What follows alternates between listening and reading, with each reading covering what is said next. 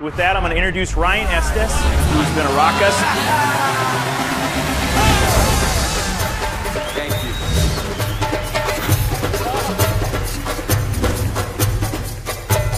you. They're switched on. From the moment they get up, they're ready to go. They're ready to compete. They're in the right frame of mind. They're going to have a great day. They're switched on. I love that. They're switched on.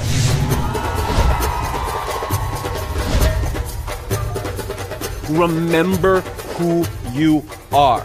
Market leader, category leader, employee-owned, 75-year history, a company that's investing abundantly into sales skill, execution, and your competency and talent so you can go out and kick ass and take names.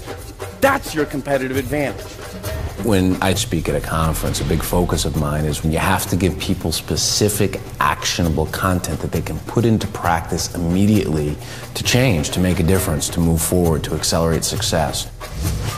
Your biggest breakthrough moment in business is typically found one step outside of your comfort zone.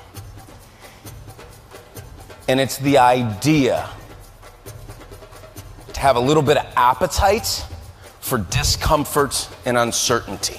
To welcome the unknown. Because look, when you're changing, you're embracing new technology, you're business planning, you're adding to staff, you're leveraging social tech.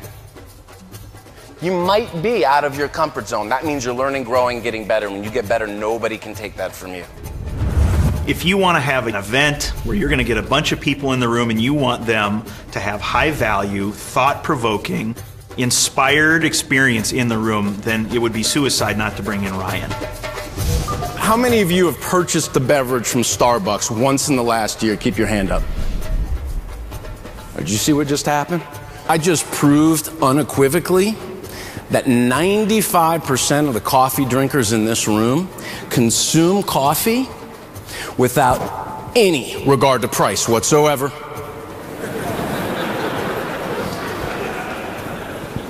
You can make a grande skinny vanilla latte at home for 26 cents. They are separating you from $5. That is not rational behavior, even if you're hungover. And they know this. They know something that it's important for you to know as you scale your business. Customers do not buy on price. Your customers do not buy on price. They will default to price in the absence of value and a quality experience. And that, yep, you can give it up for that. There you go. Value sellers in the room. Ryan just gets better and better every single time I see him. His content's fresh, it's always changing. You know, you're not going to get the same speech this year as you got last year, which means it's relevant. You have to create an identity, a standard of excellence, a process that's unique to you, centered around the customer that you can execute on consistently. I'm going to show you mine. This is what we call the Ryan Estis experience. 6 steps. When a client's interested in hiring us, we'll walk them through these steps. Immediately that creates differentiation because most people don't have a branded identity or an experience. It's not just one phone call. We have a process. And I'll tell you, we'll go as far as we want to talk to 10 people that are going to be in your audience. I know what you're telling me, and I believe it's true, but I want to get another perspective, and another perspective, and another perspective. And when I walk on the stage with that body of knowledge and that research, my confidence is up here. And that I can deliver exactly what you talked about. Relevant, actionable insight that moves the needle on their business because I know, because I've committed to the process.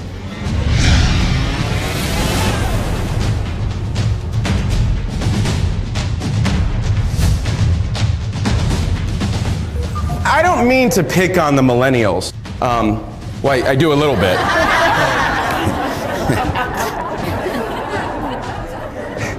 See, my generation was only half your size. No one paid attention to what the hell we wanted. So now all the Xers are disgruntled, right? And I will tell you, when we talk about this particular topic, one of the misconceptions is that the massive conflict is occurring between the boomers and the millennials.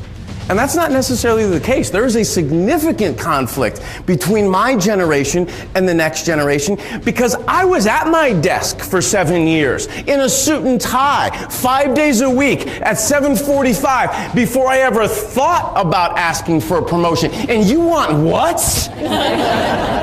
And it's hard for us now that we're in a management or a leadership role to get our minds around that shift. But we better, because today they are 26% of our workforce, and by 2020, they will be almost half. It was dynamic. He always gets the crowd involved. Probably one of the best sessions I've attended in a really long time. Capturing a lot of what's happening today, what organizations are facing.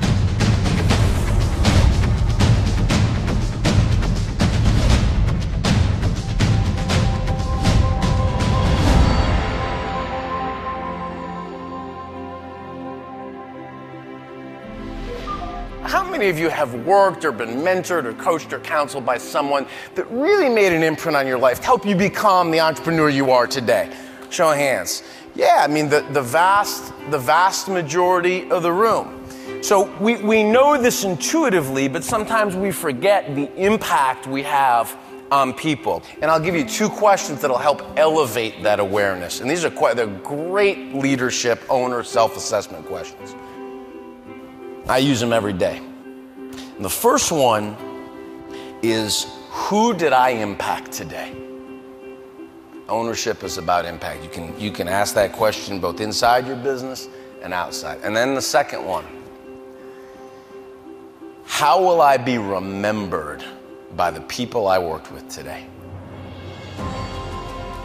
You know, when I asked, I said, who's worked for an extraordinary leader, somebody that changed your life, made an impact? Every hand went up. So you've had that experience. Now I'm going to challenge you for just a second. Who sitting in a room like this would put you on their list? And what gift are you giving away each and every day? That's leadership. It's humility, sacrifice, service, putting other people in a position to be the very best they're capable of becoming. Change happens in a moment. It's an idea that sparks a decision and a commitment, and that absolutely can occur inside an hour. You know, the experience or the work I do, it's not about me. It's about unpacking an idea and insight that helps somebody else change and transform it. I think that's a big part of the work that I do. This is an exciting time to be sitting here. It's a defining moment in your journey.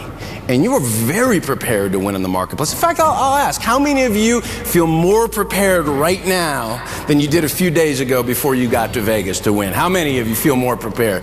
That looks like 99.9%. Give it up. Hell of a conference. Take massive action. Take bold, decisive, aggressive action coming out of this conference.